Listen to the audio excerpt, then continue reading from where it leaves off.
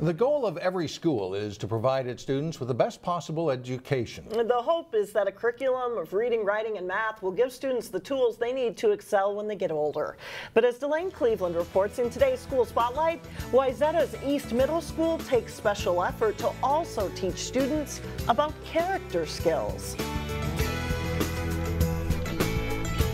All right.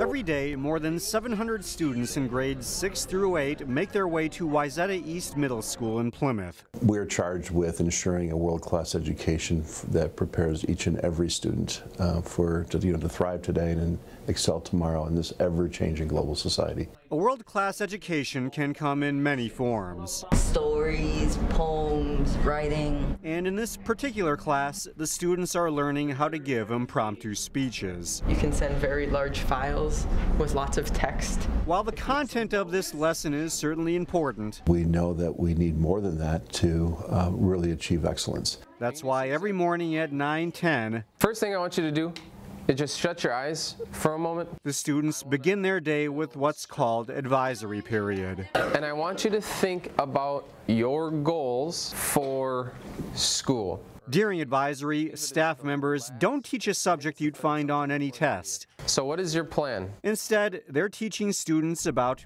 character skills. We focus very much on teaching them to set goals for themselves and to aspire for things beyond what they're doing today, to dream and look at how they can achieve those goals. Rachel Marcoulier is one of the teachers in charge of planning the advisory program.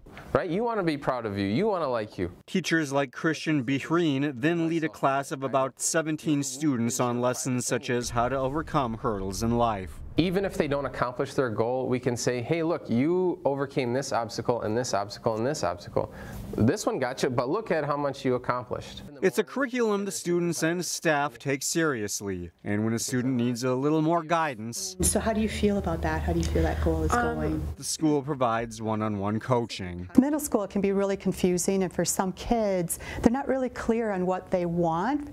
And so I work with these kids, and then I also help them in the classrooms. That's awesome. Ultimately, the goal is to provide students with the skills they need to meet any challenge that's put in front of them. It's a strategy that can work both inside and outside the classroom and pay dividends for years to come. You know, we want to give them confidence to be able to go into high school and beyond and know that they will be successful, that they can aspire to whatever they want. In Plymouth, Delane Cleveland, CCX News.